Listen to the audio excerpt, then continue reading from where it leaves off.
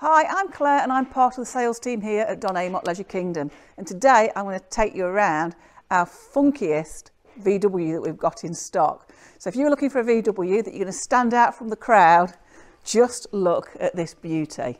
It's done just over 12,000 miles. It's a 2 litre DSG and it's 150 brake horsepower. But talk about curb appeal. The base vehicle is a Startline, however the previous owner has had loads of adaptations done to it. So as you can see, it's got the spoiler to the front, it's got the stop mechanism there. As we go around the side, we can see it's got the real nice alloys. It's just a crowd pleaser, it really is. It's got the chrome bars. This is where you'd put your water, and this is where we connect the electricity. So as we go around the back, you will see we've got the barn doors. Underneath here is a perfect storage place for your cassette toilet. In the cupboard here, you've got your consumer unit.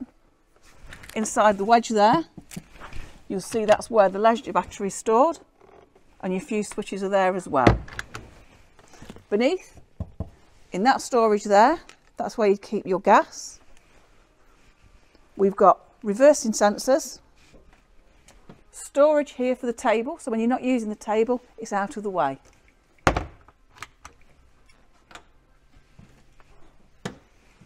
And when the door's closed, it's even got the spoiler at the top. Aren't the colours lovely? So as we come around the side, you can appreciate there, it's got obviously the sidebars as well. The canopy isn't part of the deal, I'm afraid, but our shop team would love to help you with that. We also do draft excluders in there as well. You can stop your blooming border terrier escaping underneath there. So internally we've got the checkerboard flooring. The cabinetry blends so well with the outside of this van. It's got the blue stitching in the seat. The seat comes down to make a double bed, and we've got storage beneath as well. It's the Monte Carlo conversion, so with the Monte Carlo conversion you get the grille. We've got a 2-ring gas hob,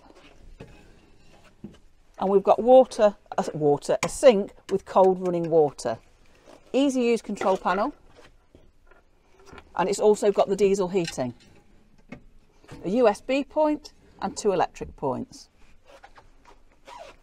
The pop top, as you can see, the windows all the way around in here are the polythene type, which I really prefer. The net ones, I feel, when you put it up, if the day's not so good, you can't open and let natural sunlight in. So the 3 windows here are plastic windows, and at the top there, can you see that strip?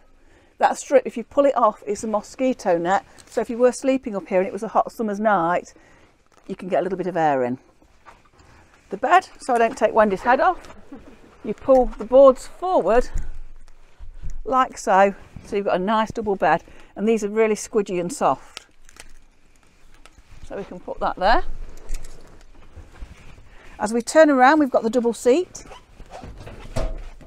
and beneath there you get the added bonus of storage. I like the double seat because of an evening, one can sit here with the feet up and the other one can sit there. So Wendy's going to squeeze through and she's going to show you what we've got. So we've got the DSG gearbox, we've got aircon, we've got the stereo with a CD player, radio and connectivity for your phone. As you go across there, you'll see that it's done 12,080 miles.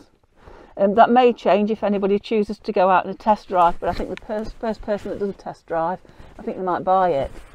On the control way, you'll see there the restrictor, so if you're on a motorway and there's speed control there, you can use the restrictor to set yourself at the mileage that the motorway is advising that you go at.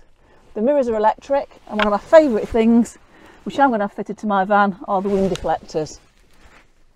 So, all in all, if you want to stand out from the crowd and be the coolest camper on the site, I think you need to come and have a closer look at this.